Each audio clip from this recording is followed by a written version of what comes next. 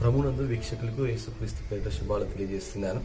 ఈ దినం మీతో కలిసి ఒక చిన్న మాట పంచుకోవడానికి మీ ముందుకు వచ్చాను. నిజమైన క్రైస్తవ విశ్వాసి లక్షణాలు ఎలా ఉండాలి అని ఒకసారి మనం పరిశీలన చేస్తే, ఒకరోజు అపోస్తలుడైన పౌలు గారు ఆయన యొక్క 3 మిషనరీ ప్రయాణాలు ముగించుకుని రోమా చక్రవర్తి దగ్గరికి వెళ్ళి ఆయన ముందు నిలబడటానికి ఆయన పట్టుకుని వెళ్తున్న సందర్భంలో జరిగిన చిన్న విశ్లేషణ మీ ముందు ఉంచడానికి నేను ఇష్టపడుతున్నాను. ఈ విశ్లేషణ అపోస్తలుల కార్యాలు 27వ అధ్యాయం మొత్తం మనం చదివితే క్లియర్గా కనిపిస్తుంది. అపోస్తలుడైన పౌలు ఎలాంటి సందర్భంలో ఉన్నాడు, ఎలాగ ప్రయాణం చేస్తున్నాడు మనకి క్లియర్గా కనిపిస్తూ ఉంటుంది. ఆ 27వ అధ్యాయంలో మనం చూసినట్లయితే ఆయన పట్టుకుని తీసుకువెళ్తారు.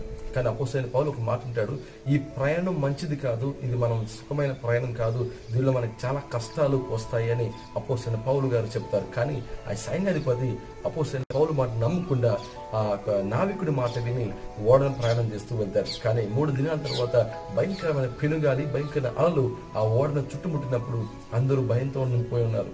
ఆ సందర్భంలో అపోస్తలుడైన పౌలు గారు వారి ముందుకు వెళ్ళి ఒక మాట అంటాడు, నేను ఎవరిని సేవిస్తున్నానో, ఎవరిని వాడనై ఉన్నానో ఆ దేవుడు నాకు చెప్పేది తెలుసా, ఈ ఓడ మునిగిపోదు, ఎవరు చనిపోరని వాళ్ళకు ఓదార్పు మాటలు అందించాడు. ప్రియమైన దేవుని జనాంగమా, ఒక విషయం జ్ఞాపకం ఉంచుకోండి, నిజమైన విశ్వాసం ఎలా ఉండాలో తెలుసా, ఎదుటి వాడిని ఓదార్చేవాడిగా ఉండాలి. ఒకసారి పౌలు చెప్పాడు తెలుసా, ప్రయాణం మంచిది కాదు అని చెప్పాడు. అయినప్పటికీ వాళ్ళు బయలుదేరిన ఆయన ఎదుటి వాడిని నిరాశపరచలేదు, వాళ్ళకి ఓదార్పునిచ్చే మాటలు మాట్లాడు. అలాంటి వారిగా క్రైస్తవులు ఉండాలని దేవుడు మనం పిలిచాడు. కానీ మనం ఎలా ఉంటున్నాం, ఎదుటివాడు బాధలు ఉంటే వాడిని ఇంకా నిరాశపరుస్తున్నాం, ఎదుటివాడు కష్టం ఉంటే వాడిని చూసి ఆనందపడేవారుగా ఉన్నాం, ఎదుటివాడు బాధలు ఉంటే వాడిని చూసి నవ్వేవారిగా ఉంటున్నామేమో. ప్రియమైన దేవుని జనాంగమా, జ్ఞాపకం ఉంచుకో, దేవుడు అందుకోసం పిలవలేదు.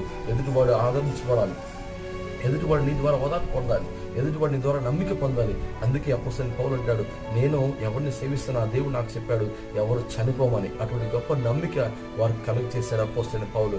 చివరికి ఆ నావికుడు కూడా దేవుని నమ్మాడు, ఆ సైన్యాధిపతి కూడా దేవుని నమ్మాడు. ఎందుకంటే ఆ అధ్యాయం చివరికి వెళ్తే అందరిని చంపేద్దాం అనుకుంటాడు. ఎందుకంటే వాడ బద్దలైన స్థితిలో వచ్చినప్పుడు అందరూ దూకి వెళ్ళిపోతున్న సందర్భంలో అందరిని చంపుదాం అనుకోడు. కానీ అపోస్తలుడైన పౌలుని బట్టి ఎవరిని చంపకుండా వదిలేసి, ఎందుకో తెలుసా, అపోస్తలుడైన పౌలు వారందరికీ గొప్ప ఆదరణ కలుగ చేశాడు. వారు బాధలు ఉన్నప్పుడు వాళ్ళకి చెప్పాడు, నేను సేవిస్తున్న దేవుడు నమ్మదగిన వాడు, మనందరినీ కాపాడే దేవుడు అని చెప్పి వారికి ఓదార్పు కలుగజేశాడు. ప్రియమైన విశ్వాసి, నీవు ఎదురువాడి కష్టంలో ఉంటే బాధపరుస్తున్నావా, ఎదురువాడి బాధలో ఉంటే నవ్వుతున్నావా, ఎదురువాడి నష్టంలో ఉంటే వాడు చూసి ఆనందపడుతున్నావేమో. అటువంటి ఆదరణపడి నీవు అలా ఉండకూడదు. ఎందుకంటే ఎదురువాడి బాధపడుతున్నప్పుడు వారికి ఓదార్పునిచ్చే మాటలు మనం కలుగ చేయాలని దేవుడు మనం ఏర్పరుచున్నాడు. కాబట్టి నీవు ఓదార్చబడ్డావు, నీవు ఆదరించబడ్డావు, ఎదుటివాడిని ఆదరించు, నిన్ను వల్లే నీ పొరుగు వారిని ప్రేమించమని దేవుడు చెప్పాడు. నువ్వు ప్రేమిస్తున్నావా, నీ తోటి వారిని ప్రేమిస్తున్నావా, నీ తోటి వారికి సహాయపడుతున్నావా, నీ తోటి వారిని ఆదరిస్తున్నావా?